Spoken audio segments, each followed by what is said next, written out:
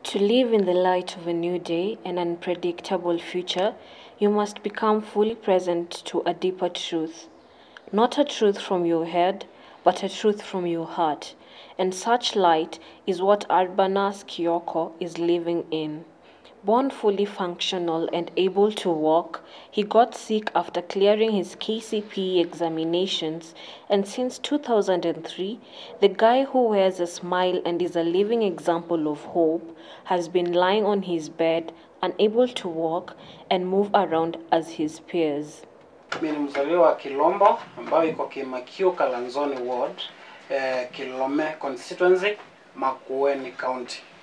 Baada ya kutoka shule, mimi sikufanikiwa kwenda katika shule ya sekondari. Mimi nakaa hapa nyumbani na wazazi. Na mwaka wa 2003 ndio nilianza kusikia maumivu. Ndiposa nikajipata katika hali ya ulemavu. Ilianza kuwashwa na mguu mmoja. Alafu mimi nilikuwa nadhani ni kitu ambacho tu si hakingeweza kunifikisha katika mambo kama haya, lakini huo mwasho uliendelea, mguu ikavimba. Sasa ilikuwa mguu mmoja wakati huo, lakini tukiendelea hivi kwa muda kidogo, miguu ikawa miwili, ikawa haina nguvu, ikavimba. Ndio shida ilianza sasa kuwa namna hiyo. Nilipelekwa hospitali. Nilipelekwa hospitali, nilikuwa dispensary kwanza wakati huo, kwenda kuangaliwa shida ambayo niko nayo, nikatibiwa. Kutibiwa nilikuwa in and out kwa hospitali, nikapata nafuu kidogo, lakini hali ikawa mbaya tena, nikatumwa Machakos level 5 hospital. Nikatibiwa, nikakunywa dawa mitishamba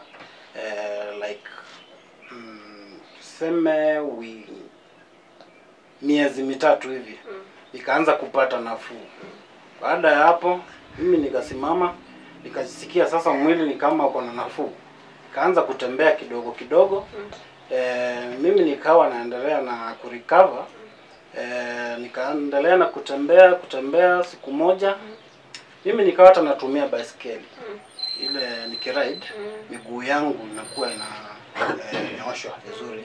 Nikatumia hiyo. Nikakuja siku moja nikaweka baiskeli chini kwa sababu miguu nilikuwa nashikia nguvu imeingia mwilini. Katembea na miguu, kutembea.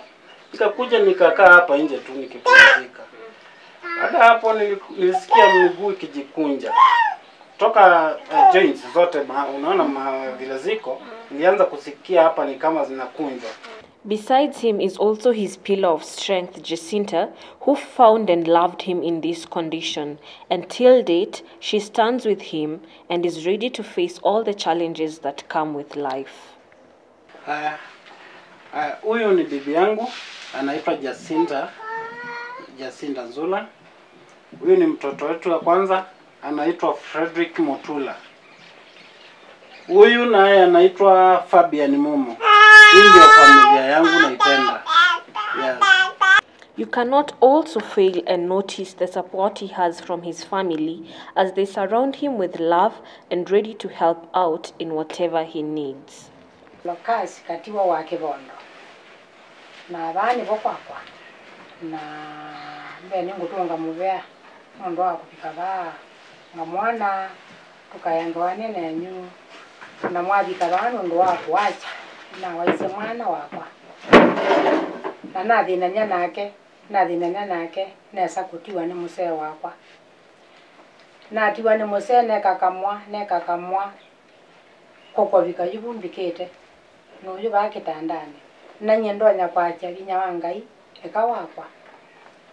Mwana usu akwaka kwato kindu usuku mwana chota kitanda katoa baza kaimbwa nesua nikutunga mubea utekwa kuongela kumaela wawaiye nye nondo ni museyo mo nene kakamoiye kila kindu kyonde kyanze kyagala pyo nondo wake na yu toka obika bandu nacha wanga yose bata wakwa nondo yundi onungendo nyakweka nekando na wa atebwa bana ndo wala makwa.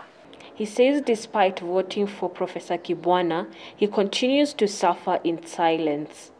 Aya ikiwa Okay, tuseme kama time ya election unaona akistwangu ati anaenda kupiga kura, amekuja kubebwa hapa hivi na gari. Amefika huko, hakuna mtu ati unaona mtu ako na shughuli. Hakuna mtu ati ako na shughuli, anashinda huyu mbona amekuja na gari. Lakini tulikuwa tunashindwa hapo nyuma, unaona mtu amepaga line na karatasi ya githeri. Huyo mtu anakuwa famous, anachukuliwa ati anaenda amebaiwa ploti, amepatiwa hoteli na huyu ako hapa. Sasa tunauliza hii serikali, kwani hao wanabeba karatasi na githeri na huyu amelala hapa? Nani wa maana sana anaweza shuka napatiwa nini first priority? Bwana Kibwana nilimpigia kura, ni gavana wangu. Hata kama hakuna kura nilimpigia, si gavana wangu. Atuongee juu ya kura ndio nisaidiwe. Serikali si mtu ako na rights za kusaidiwa. Nalilia hao viongozi na Uhuru Kenyatta. Kama anasikia mahali yuko, anaona tu mimi ni mzalendo pia. Mimi ni mzalendo, napenda nchi yangu. Ya wanisaidie niweze kutoka kwa hichi kitanda. Yeah. Na